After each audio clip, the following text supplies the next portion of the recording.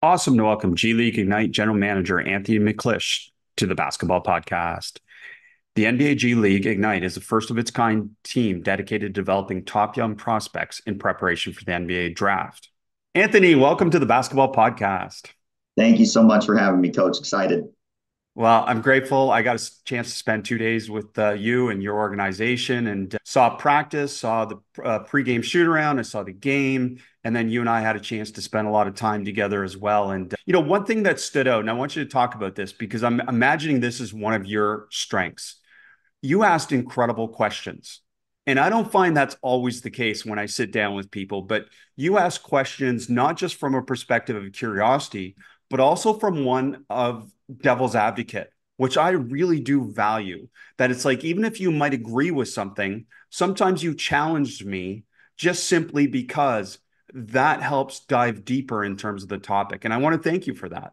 Yeah, I'm glad you appreciate that because my girlfriend doesn't. So I suppose there's a time and a place for that type of questioning and dialogue. I am thankful to be able to call RC Buford a mentor of mine. My first job in professional sports was with the Spurs as an intern, and I'm proud to say that I was an intern and stand by that title.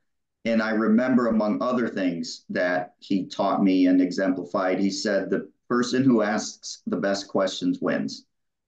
And he was consistent in bringing in new information, new sources of information.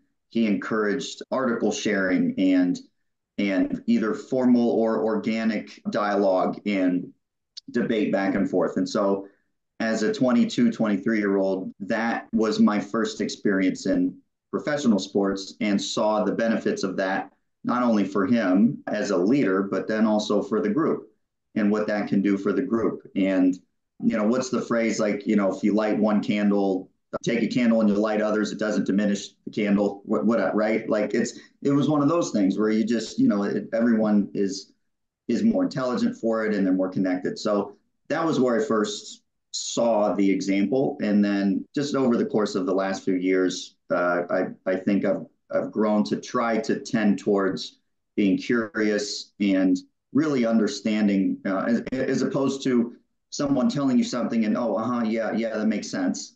Whether you understand it or not, right? And a lot of times, maybe you don't fully understand a concept that someone's presenting or conversation that's happening. So I think that's where that comes from, and I appreciate your receptivity to it. It was wonderful. And I think the other magic of that is to be able to do it in a way that doesn't come across to the other person as being confrontational.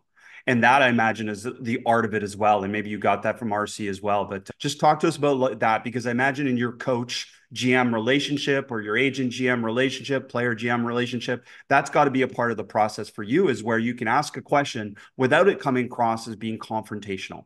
I think, and I would love to hear your opinion on this too. I think that's the foundation of empathy and sympathy. If you want to take it even a step further from an emotional standpoint, yeah, I think you have to try, not even in conflict management, just in ideation and innovation and self-reflection. I think the more you can understand where someone else is coming from and what their position is and why they're presenting an idea, whether that be in alignment with a belief that you have already or something that is maybe deviant from that or an innovative way of thinking. I really don't know any other way to really develop empathy unless you ask questions. And I think it can go both ways. One is if you already have trust with that person, it can be fruitful. But I think question asking in a genuine and authentic way also helps build trust. And I think people enjoy, I mean, like the reason I guess that I'm here is like people enjoy sharing their stories and sharing information. And so question asking and receiving is a way to do that, I think, very effectively. That's a great answer. And, I would say it's grounded in humility and especially in our roles as either a coach or GM is grounded in humility, but also in a common purpose, regardless of ego, right? We're all trying to do our best and help the players be the best version of themselves. And, and I felt that authentically, obviously from you and the organization in terms of that is that you're doing things in the best interest of the players. And, that probably leads us into this next part, which is pretty common question, I'm sure, for you, but like balancing the focus on individual player development with the overall success and competitiveness of the team. Yeah, get that question a lot. The reason that I love the G League Ignite in particular is because we're very genuinely and consistently focused on development and, as you said, doing right by the player. In other situations, whether that be college or international, NBA, professional, you might have the leader, the head coach, the GM, whoever it is, right? Because now it's, who runs player development? Is it management or is it coaching? Like that's one of these issues in the NBA. But whomever is leading that, if it is in alignment with other organizational goals or program goals, then you do it. And then if not, generally development tends to take a backseat towards winning, let's say, keeping standing of a contract or keeping political standing or whatever. So Ignite, we don't have that. Thankfully, we don't have that. It's very genuinely aimed at doing right by the player at the individual level. And of course, we have to create uniform standards and sets of behaviors because we don't play tennis or golf, we play basketball. And so we have to create some team standards. But within that, the main focus is how do we get these guys better? And how do we help them? And how do we put resources around them, examples around them, put them in situations that are the most conducive to their individual development within our team structure.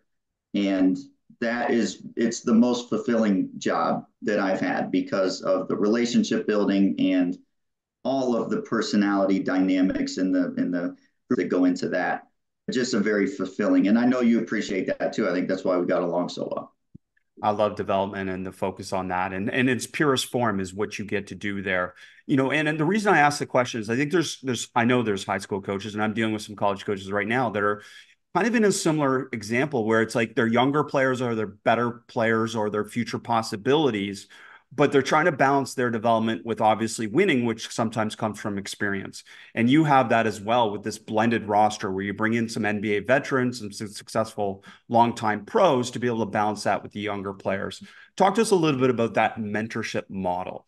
Yeah, it's among other principles or aspects of psychology. That's one that I've become very, very interested in, and especially like researching the science behind it, right? The science behind mentorship and examples and putting examples around players. And, you could pull from lessons on like, social conformity experiments and things like that, maybe to learn some lessons on how to do it in as optimally a way as possible. But for our young guys, I think it's really important to have examples around them at the peer level, not at the coach level or the management level or even like a strength coach or something, but have those peer examples. And I saw it over the course of my years in the NBA, how valuable veteran leadership was, how valuable even, and mentorship doesn't even have to be an older player. It can be someone who, is close to an age group and has a relatability with a young player. But it's something that we take very seriously. We vet, pun intended, we vet our veteran players very, very strictly and try to be as transparent as possible with them because there are many benefits in a biased way. There are many benefits of being with Ignite, but there are also some sacrifices, and it just depends on if you are in a place in your life and have the personality characteristics such that you appreciate those trade-offs and view them as favorable in your way.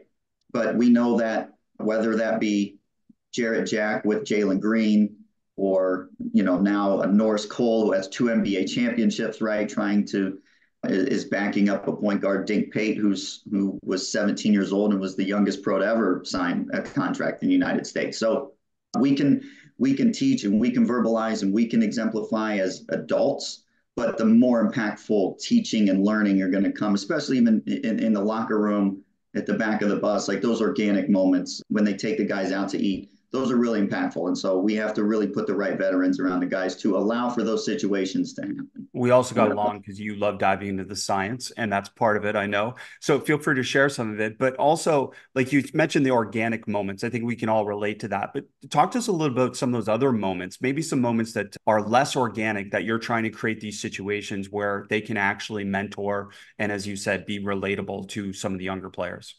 Yeah, there are many of those. And that could either happen, I mean, maybe most tangibly, like for coaches who are listening with lineup combinations, right? We talk about that quite a bit as a staff of who are the five-man lineup combinations.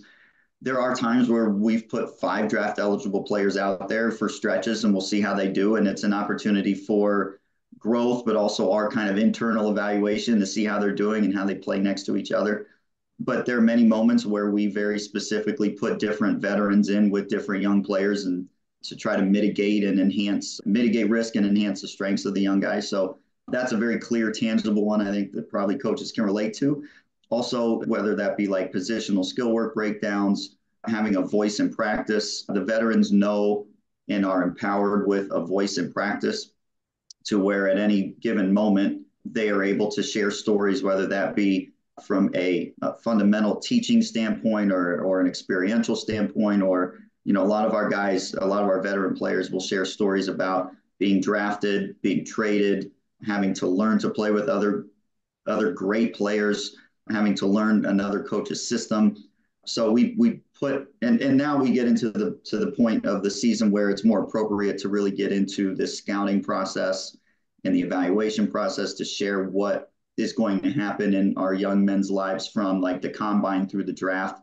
And so obviously someone like John Jenkins, who's been a first round pick and he has an Olympic gold medal and he's been with multiple teams, he can share stories that are firsthand, first person. And he's already built those relationships with the players like we talked about in the locker room, but he can share these stories of like, hey, yeah, this is what you guys are going to go through. And I think that really helps our young players. I know that helps our young players. Absolutely does. And you mentioned again team building in this process and talking about kind of having some older players, some younger players, and that balance. But I'm curious, particularly from the younger players' perspective, are you just trying to get the best players you can get? Say, if they're the top 10 ranked players, you're trying to get them and then figure it out after the fact, or is there a lot going into kind of construction of team and team building in advance? Yeah, it's similar to how I think any professional team should run their team building processes, and that is you find the fit. You have to really define fit and what that is. This program is not for everybody. We tell people that all the time. It's for a select few that have a values alignment and a goals alignment and a background and a personal characteristics alignment with us. And of that subset of players, some will want to go overseas and some will want to go to college. And those are, I mean, I went to college. I went to college twice. It's just went back and got a master's degree. So we're not anti-college, but what we offer is unique and differentiated, and we present that. And if it resonates, then we'll have some conversation. There are many talented evaluators out there at the grassroots level that establish rankings and give notes to high school athletes. So of course we have good relationships with them and they have information that's valuable for us to know.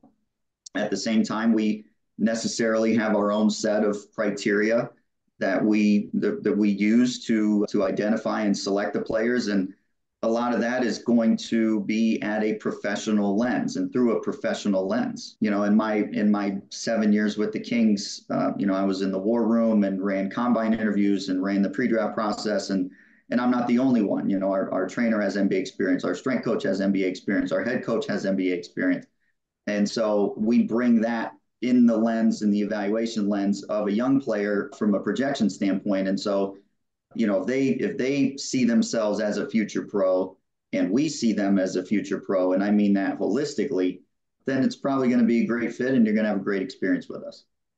Absolutely. And you mentioned building genuine relationships. And that's, again, I'm sure you get asked this as much as I get asked this. How do you build relationships? That different thing, especially for young coaches trying to rise up the ladder, so to speak. So talk to us a little bit about, because I know you have to cultivate these relationships with executives, coaches, agents, athletes. I mean, you have everyone on your roster to try and develop these relationships. Not necessarily the importance. We know they're important, but more is the practical aspect of that. Is this a daily thing for you to text, to call, to interact with people, even if you don't need something from them? All the time. Yeah. One of the bigger adjustments I think in this particular role for me, I mean, I jokingly tell people I don't really do anything. I just talk to people the whole day. Like at the end of the day, if you say, "Hey, Anthony, what'd you do today?" Like I wouldn't be able to to show you something. Like I didn't do anything today, but I was on the phone the whole time and made some decisions and maybe gave some advice that would result in some behavior that wouldn't have otherwise materialized in the future. So I think you have to, I think reciprocity for one is like really important. It's one that I try to keep top of mind all the time. And I think it's hard for anybody in a leadership position to expect or demand of someone something that they're unwilling to give themselves first. I think also from a vulnerability standpoint, I've found either as the giver and receiver of that, going first is important, and showing some vulnerability and explaining or giving some background, I think helps relatability. I think it diffuses tension if there is some at the beginning, and also establishes the human element. But I think also one of the things that's key is that you're not going to do it right now. And I tell people all the time, like, hey, if I'm meeting someone for the first time, hey, this is who I am, this is what we're about, this is why you should believe me, because this is how I've acted in the past, and this is what other people have said, or whatever goes into like that initial moment. At the same time, we're not gonna be best buddies 5 minutes after we meet. It's going to be something that's going to be an ongoing process.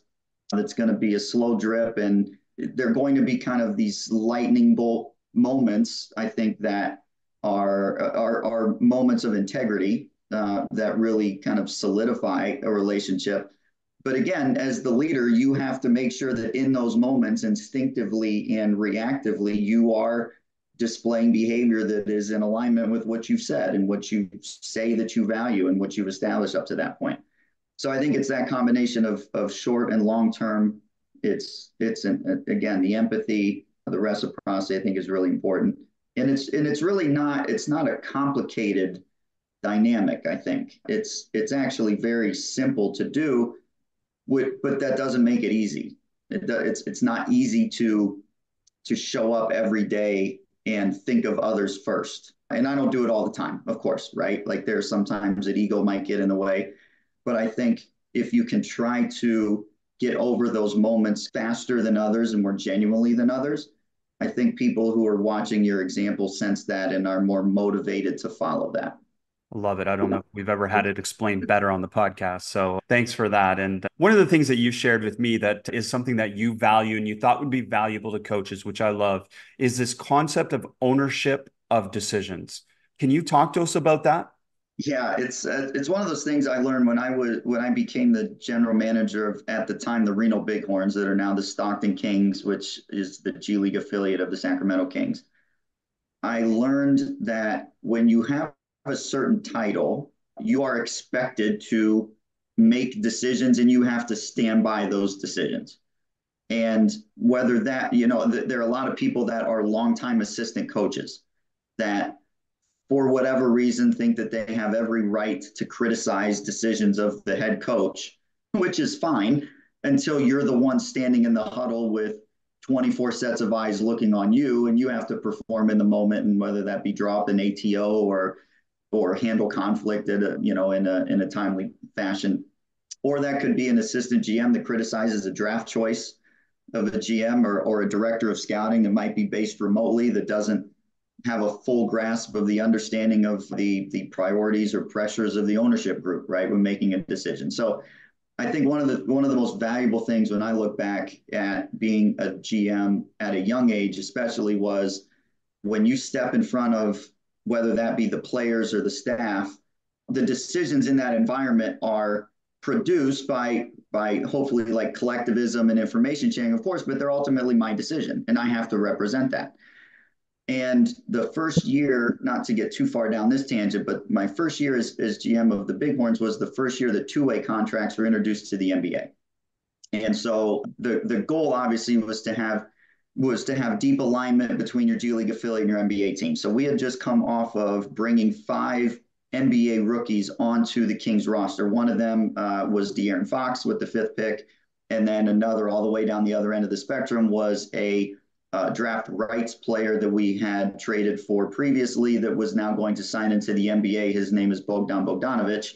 as of this morning, was with Atlanta, I believe. I don't know what happened with the trade deadline, but so we had 5 rookies coming in, 4 from the draft, 1 from free agency.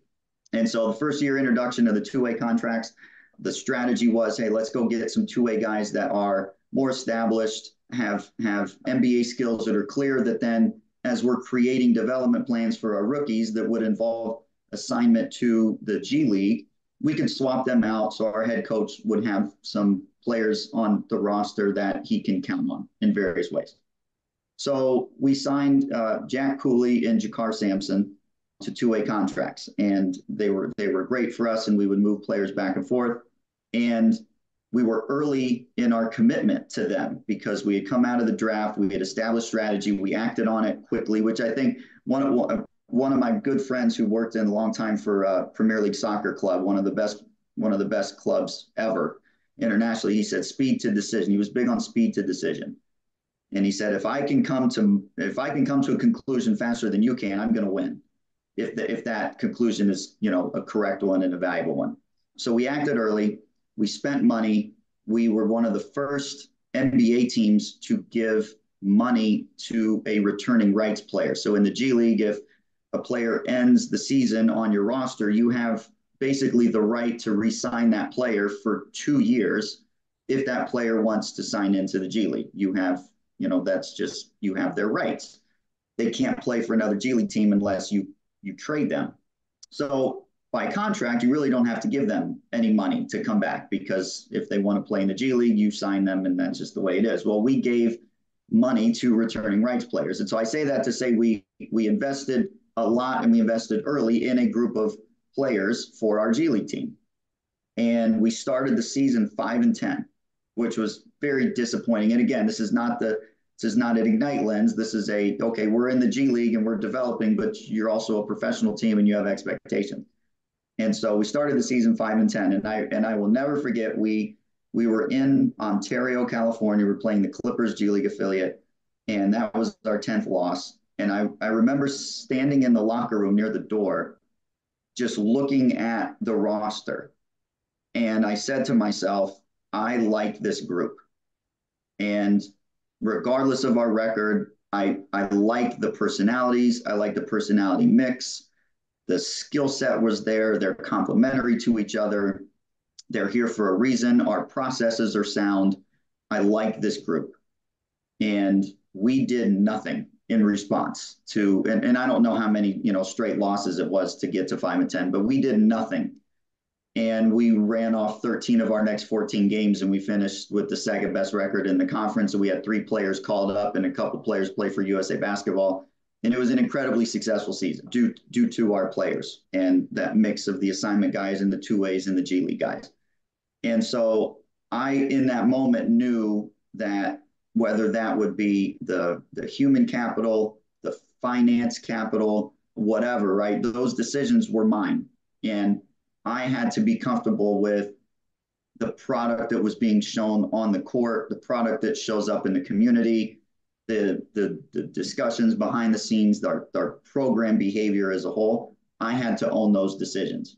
And that was one of the biggest growth moments, I think, was that awareness that I had, where I said, okay, well, I have this title, and with the title comes an opportunity to be inspirational to others, to offer opportunity to others, to put people in positions to excel. And then I have to own that. And whether it, well, I will say, if it works, it's because of the player and because of the environment. If it doesn't work, that was my call. And we're going to evaluate, and we're going to see if it was a process related issue or environmental related issue, which brings in, fundamental attribution error type of lessons, right? But that concept of, okay, if you have a leadership position and you have a leadership title, there are responsibilities and opportunities that come with that. And it's disappointing to me when people don't stand by that and they don't own that. Well, I love the example. I love the phrasing, ownership of decisions. I love speed of decisions. That's such a cool kind of part to it. The part I want to dive into a little bit more is the connection between ownership ownership of decisions, and integrity. Because that's really what you're talking about here, is that like the integrity that you hold for this decision shines through whatever happens. And I think the other impressive part about that story is that it's really hard to kind of see the future, as we know, but to be able to stick with it, knowing that you own the decision that you did at the beginning, and to not have to panic at that point and kind of say, oh, we got to change everything because we're not winning yet. There's a yet to that conversation all the time. So talk to us a little bit more about integrity and the connection of that, and then maybe that yet part. During the NBA hiatus, I got into the West Wing. I didn't watch the West Wing like when it came out, but got into the West Wing. And the character Toby had a great quote during the season of the re-election, I think is what it was. And he said, "We can't govern if we don't win." And to your point, there's definitely truth to that, where if we don't win, we don't give ourselves an opportunity to be in position to then do some of these other things, right? And get to the medium, excuse me, in long term. So I completely agree. Like there's definitely an aspect of the yet, and you have to perform at some point collectively. But yeah, I had a conversation with one of our players recently, and I told him, it's easy to stand by someone when things are going well. But again, going back to relationship building, it's the moments when it might be unpopular or uncomfortable or inconvenient that you really need to, you as the leader, me as the leader, asks whether it be consciously or even unconsciously, am I really about this?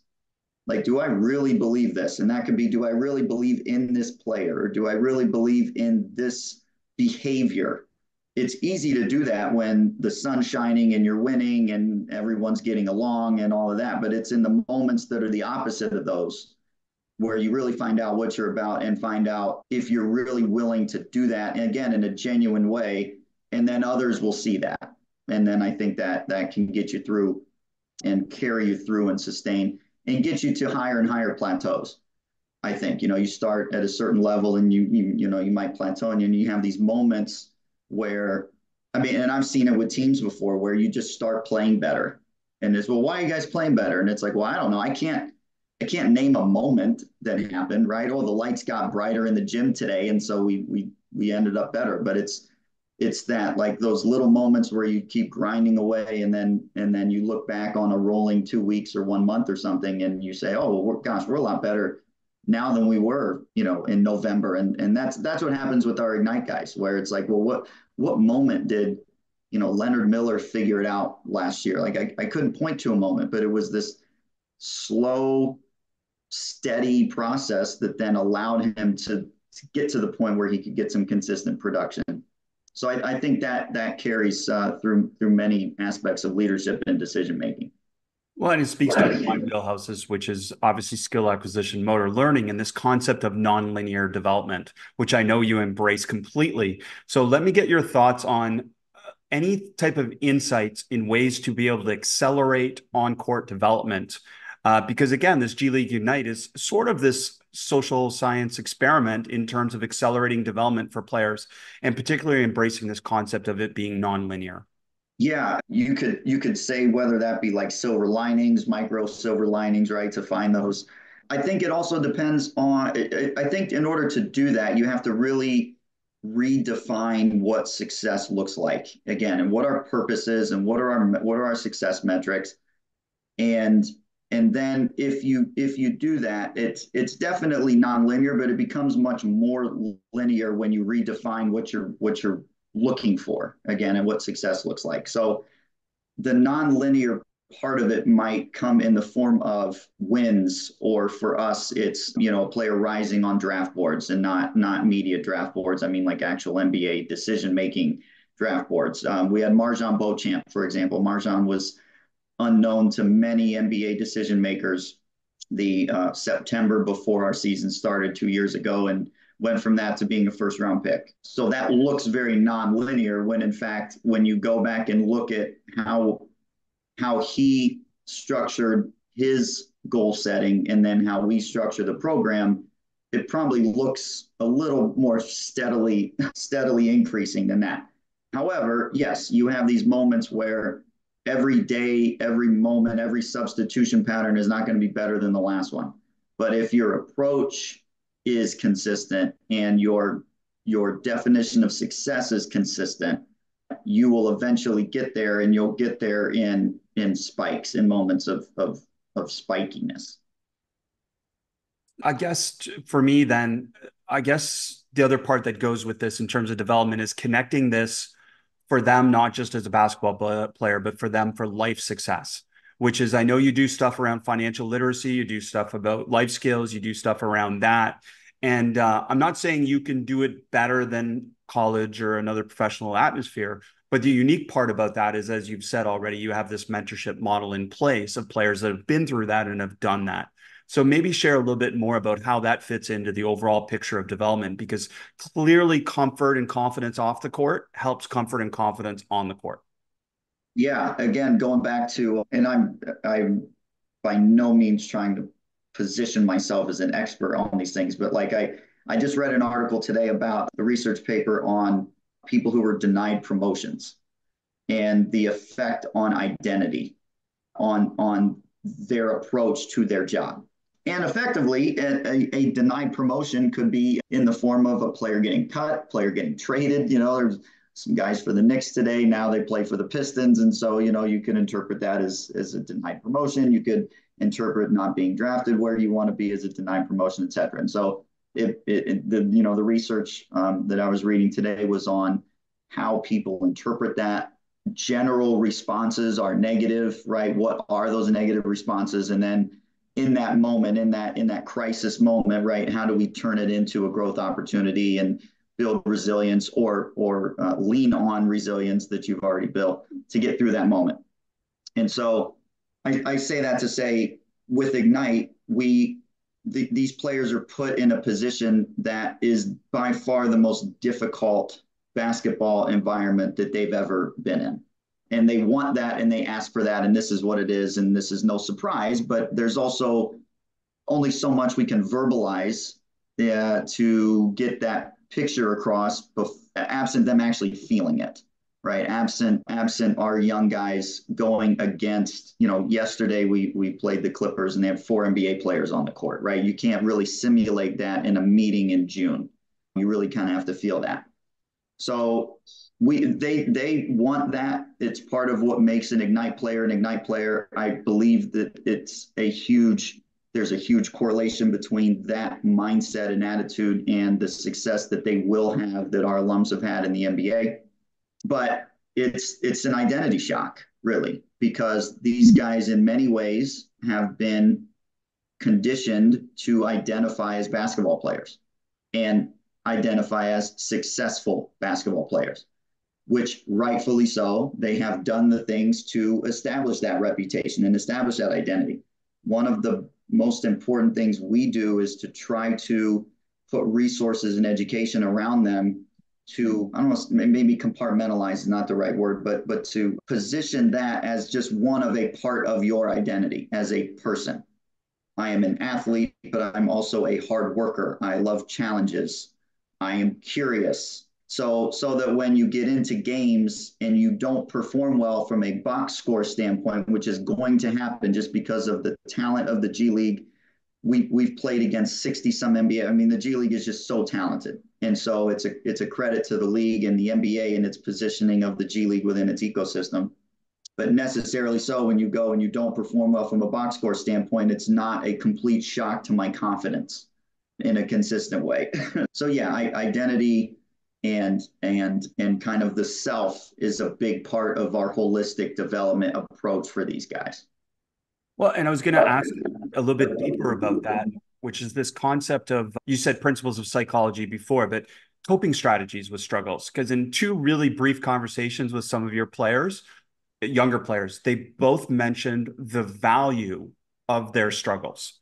And I feel that that's positive framing from your organization's perspective, that they look at it that way, because inevitably they come from a situation where they're highly successful, McDonald's All-American or top-ranked player, highly successful to, as you mentioned, real struggles playing against players that are veterans, more experienced, and in some ways just better capable of managing the situation. So talk to us a little bit more about these coping strategies, because I feel that's one of the most important things we can do as coaches as well, is to provide players these strategies. Yeah, I think provide the strategies and then also provide support through them is important, right? And again, it goes back to when it's difficult, I need to be there for you. Like that's why I'm here. And that doesn't mean babying them. That's another conversation we have. Like that doesn't mean just doing everything for you. We're big on empowerment and we're big on putting guys in positions where they have tools and resources and then they have to figure it out. They have to figure out how to use them and why certain people or things are in their life and what the purpose is. That could be a nutritionist or it could be a foam roll, right? Like why is this here and how do I use it? But yeah, the game and the environment of our competition in and of itself it's that getting to and probably even at the early stages way past these guys' challenge points. And that's okay because again, we know we're going to play 50 games. We're going to be together for a number of months, which really isn't that long of a time from a development standpoint. But it is again how we define success. That's the long term, right? The long term is 9 months for most of these guys, 9-ish months.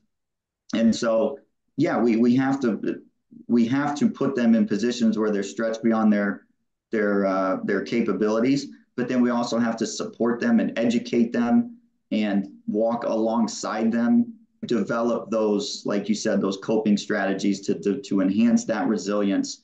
And I think ultimately that brings about greater learning. And you also have the emotional connection, I think, to it, where again, that identity crisis and that, well, wait a minute, I've won 3 state championships. I haven't lost 15 games in the last 5 years of my life. Like this doesn't happen. But again, if you look at, we're not going into games trying to lose, of course. Again, this is just like a factor of how talented the league is. But if we have a player who wants to be a top 5 pick, you're going to a team that's losing 65 to 55 games, something like that, right? Your win percentage is not good.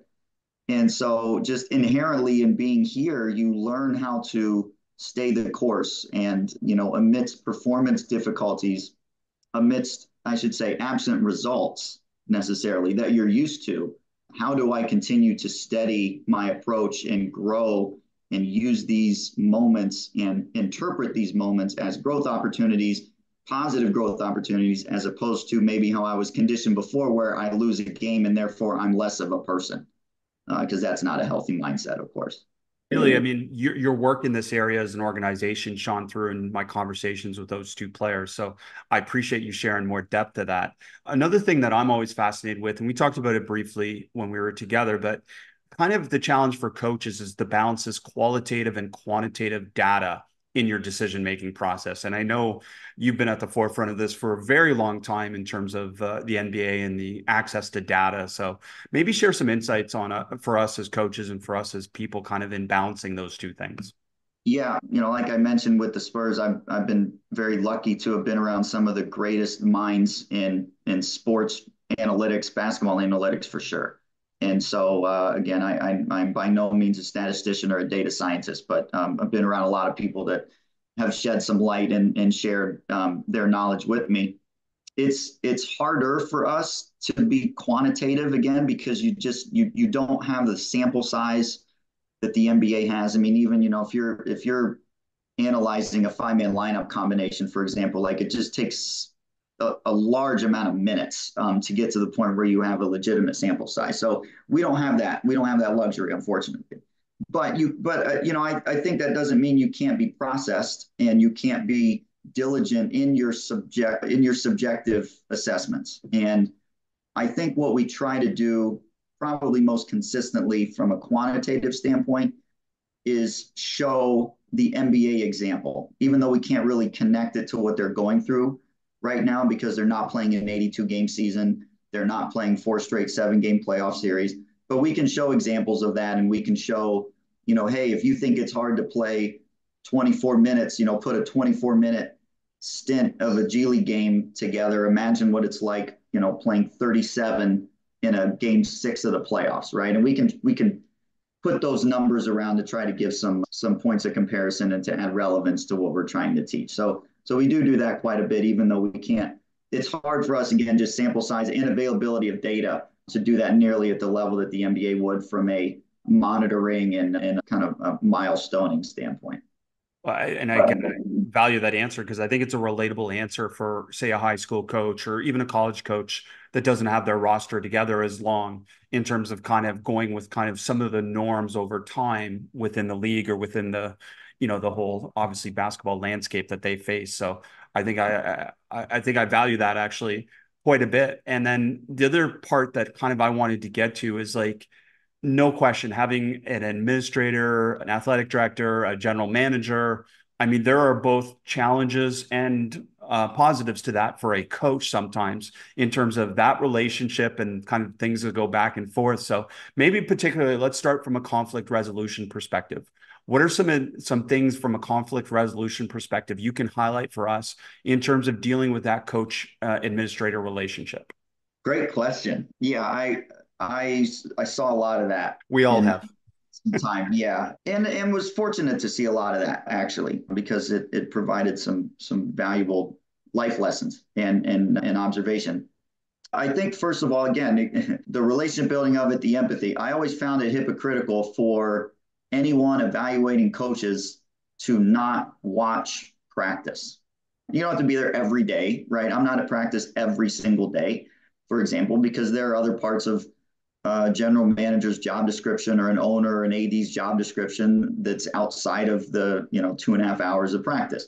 But I always found it hypocritical to not want to be there, to not make effort to be there, to not make effort to know what our defensive calls are and what our general defensive philosophy is. I don't think you can properly evaluate and collaborate with someone if you don't understand what is trying to be accomplished. I mean, I've been in rooms where players get criticized for doing something on the court, and it's like that's not what the coach was asking them to do anyway, right? Like they broke the play and they made a terrible play, and it's like, well, why is the coach putting them in that position? And it's like, no, that they actually just went and did totally their own thing. If you would actually know our playbook, you would know that. So I feel fortunate to have built relationships with our NBA coaching staffs and with our Ignite coaching staff. Like I'll sit in on their coaches meetings. I'm with them in halftime. I'm in the locker room. I'm in the personnel film study because I think it's important to know what's going on. And if you don't know what's going on, how are you positioned to support those stakeholders? How are you positioned to support a player or a coach? And so, when a player comes and says, hey, I should play more minutes, it becomes, well, I was there. I was on the baseline watching the game. I was in the film room. Like and you can just better, I think, you're better armed with data to be able to help and to be able to get the situation back on track. It also goes, I think, from a lot of people will look and they'll say, well, a GM and head coach, it's like one or the other. It could also, I mean, you have all these tensions in an organization, right? Your head of community relations is going to want players to make appearances all over the place, and your head of health and performance is going to want them to go home and sleep in a, soundproof room. So, like you're going to have these tensions. So I think it's just, again, a matter of like, okay, do I understand what the other person's job is? Do I understand where they're coming from? Have I built that relationship?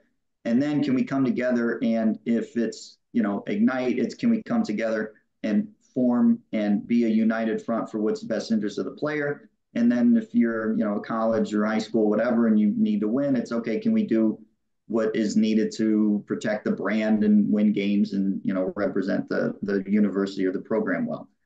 But yeah, if managed poorly, it can be absolute disaster we see. And then unfortunately, it affects the people who are trying to go about things the right way. You have volatility in your coach or management staff or your training staff or performance staff.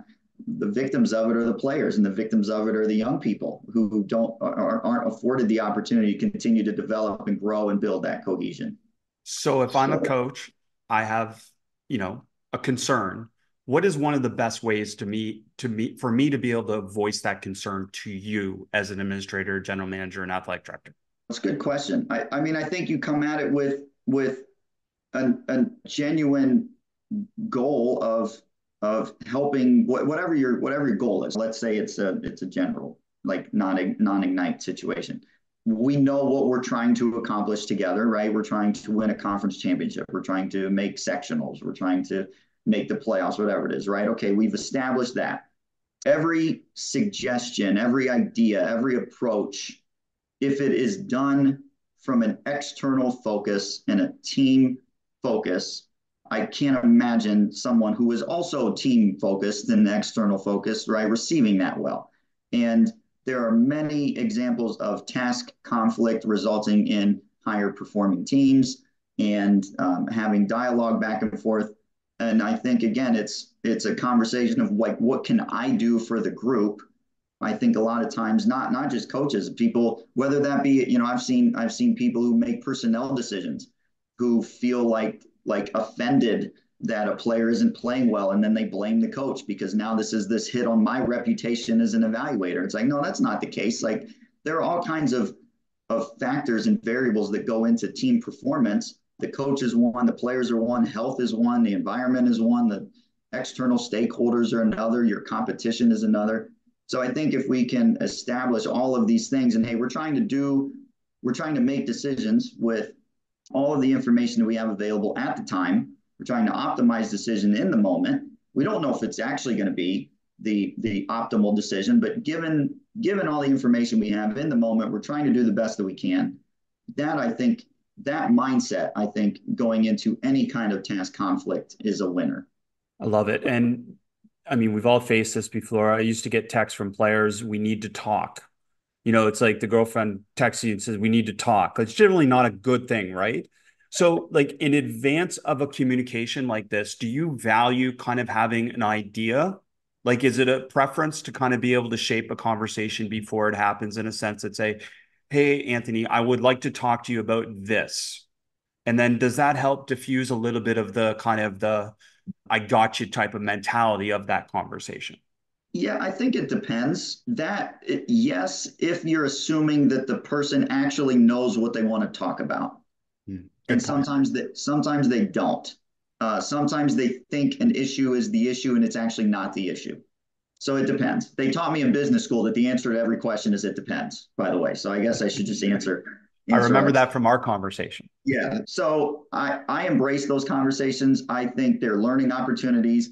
I had one the other day with a player that started as a minutes discussion and went all the way into food and culture. And, an hour and a half later, we're talking about a bunch of stuff that is, again, tied to belonging and identity and goal setting. And, those are the real issues, right? Like the minutes and the shots and all that, that's a byproduct of all of the other stuff in most cases, right? Like, if you're going into a discussion on like, injury return to play protocols and stuff, like that's going to be more straightforward, more black and white probably.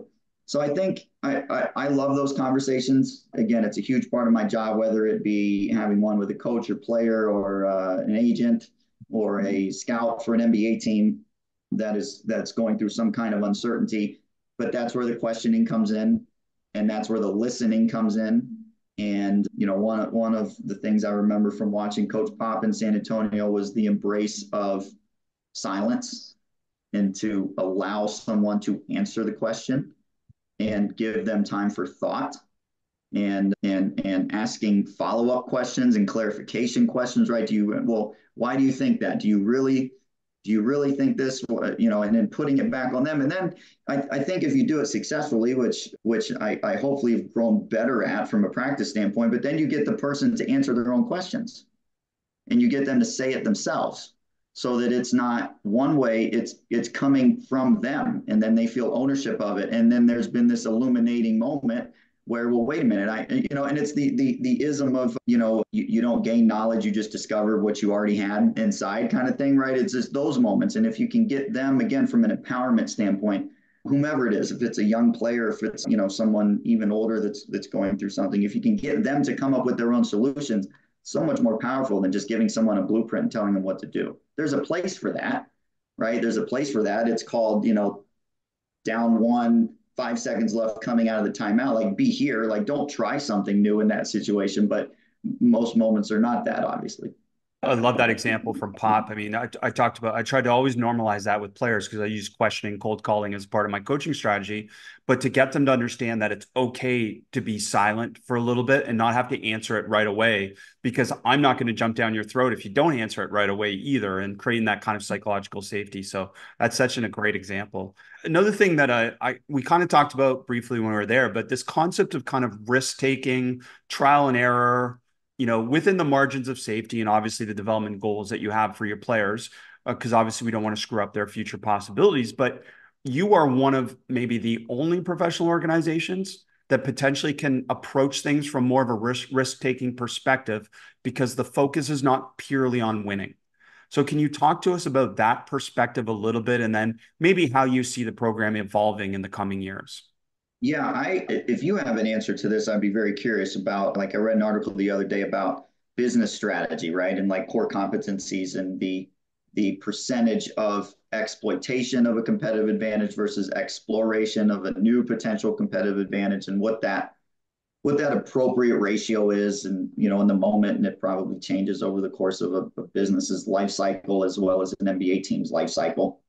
So I think it's that, trying to find that, because players come in with strengths and with transferable skill that we want to draw on every game and get them to display those every game. That serves a number of purposes that are positive. But then also we need to get them again out of their comfort zone and put them in situations where they're challenged and they can grow.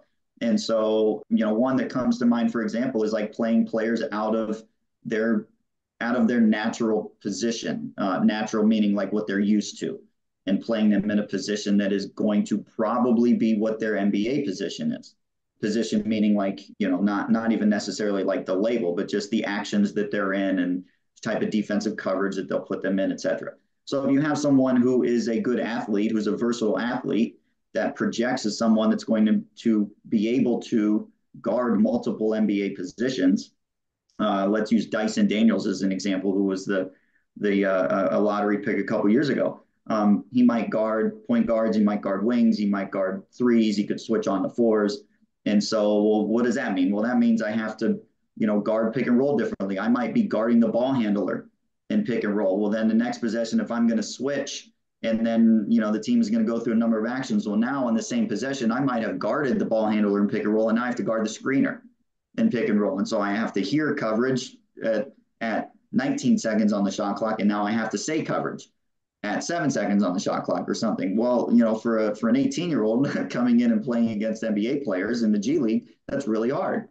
And so, but we necessarily have to put them in position where they're stretched beyond their means, to then over the course of the season, and they get put more in those situations, that the game slows down and they're able to get through those moments at a quicker pace and be able to develop that muscle memory and those reaction skills to be able to do it, as opposed to maybe they're thinking about it in November, which is a good sign. Like, again, that it goes back to how you define your success, where you might say, well, someone was late on that coverage, right, and he missed it, but it's like, yeah, but he said it, right, and so like there's some skill building there that we can build off of. So to be able to identify that. So again, like, we want to get them to what they're good at, and there's a reason that they're here and they displayed skill sets, and now we also have to build up on that. Anthony, I cannot thank you enough. I mean, this did feel like we were just sitting around the table having some food and having a conversation, and certainly one that I was able to get your insights on so many different things. So thank you so much for sharing the game with us. Yeah, thank you for wanting to know what I have to think and say, and we'll look forward to staying in touch. I always enjoyed our conversation, so thank you.